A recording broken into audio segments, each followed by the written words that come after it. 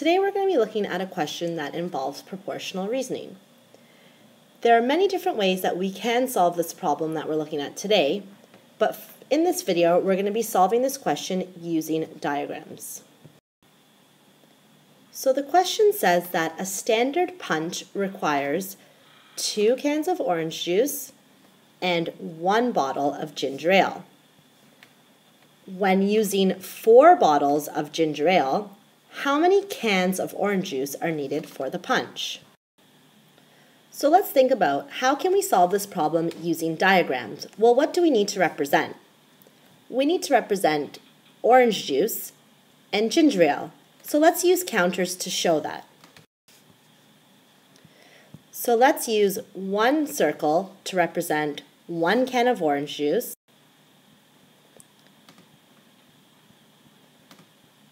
and we'll use a green counter to represent 1 bottle of ginger ale. Well, if we're making this punch, let's draw a bowl. Every time we add 2 cans of orange juice, how many bottles of ginger ale do we add? We add 1. This is the part-to-part ratio for this punch. 2 cans of orange juice and 1 bottle of ginger ale. So let's think about this for a second. If I were to add another 2 cans of orange juice, how many bottles of ginger ale should I add? Right, we would add another 1, because for every 2 cans of orange juice, there's only 1 bottle of ginger ale. How many cans of orange juice do I have in my punch right now? 1, 2, 3, 4. And how many bottles of ginger ale do I have? 1, 2. Well, let's represent that with numbers. 2 cans of orange juice for every 1 bottle of ginger ale.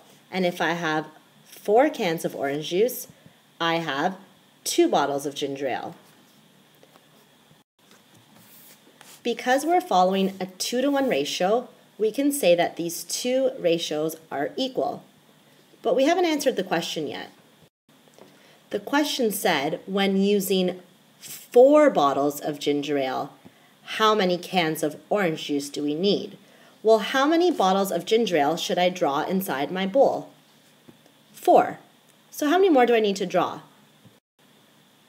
Well, since I already have 2, I'm going to draw 2 more. But what happens for every time I draw 1 bottle of ginger ale?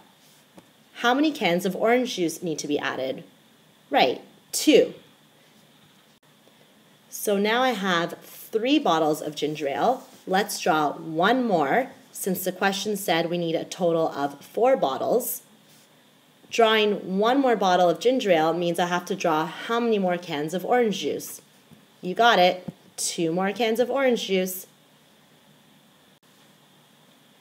Do we have a total of 4 bottles of ginger ale inside my punch bowl? 1, 2, 3, 4. 4 bottles of ginger ale. How many cans of orange juice do I have? 1, 2, 3, 4, 5, 6, 7, 8. So for 8 cans of orange juice, I have 4 bottles of ginger ale.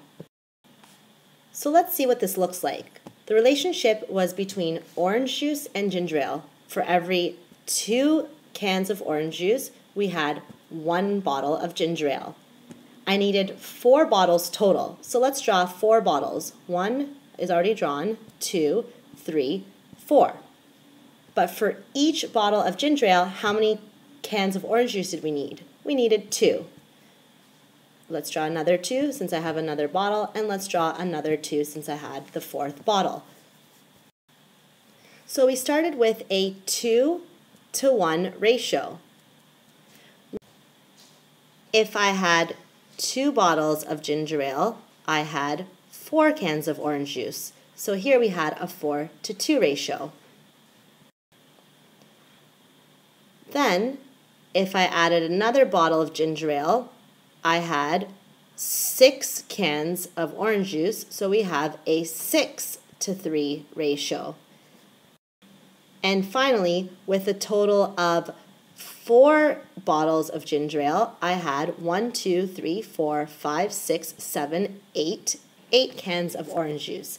Every time we add a bottle of ginger ale, we add 2 more cans of orange juice. So let's write down all these numbers. 2 to 1, 4 to 2, 6 to 3, and 8 to 4. Would you say that all of these ratios are equal? Well, how do you know? Let's write them as fractions and see. 2 over 1, 4 over 2, 6 over 3, and 8 over 4. Well, let's look at the original ratio given. We started with 1 bottle of ginger ale, and then we doubled that. We multiplied by 2. Would you multiply the numerator by 2? Is 2 times 2 4? Yes. To get to the 3rd bottle of ginger ale, we multiplied the original by 3. If I multiply 2 times 3, do I get 6? Yes. To get to the 4th ratio, 4 bottles of ginger ale, I'm going to multiply by 4. Is 2 times 4 8?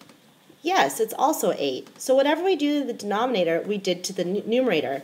We can say that these represent proportional relationships and they're all equal. These are equivalent ratios or equivalent fractions. So let's answer the question. How many cans of orange juice did we need when we used 4 bottles of ginger ale? For every bottle of ginger ale, we had 2 cans of orange juice. And as we just discovered, altogether we have 8 cans of orange juice when we use 4 bottles of ginger ale. 1, 2, 3, 4, 5, 6, 7, 8. Therefore, 8 cans of orange juice are needed for the punch. Sounds yummy.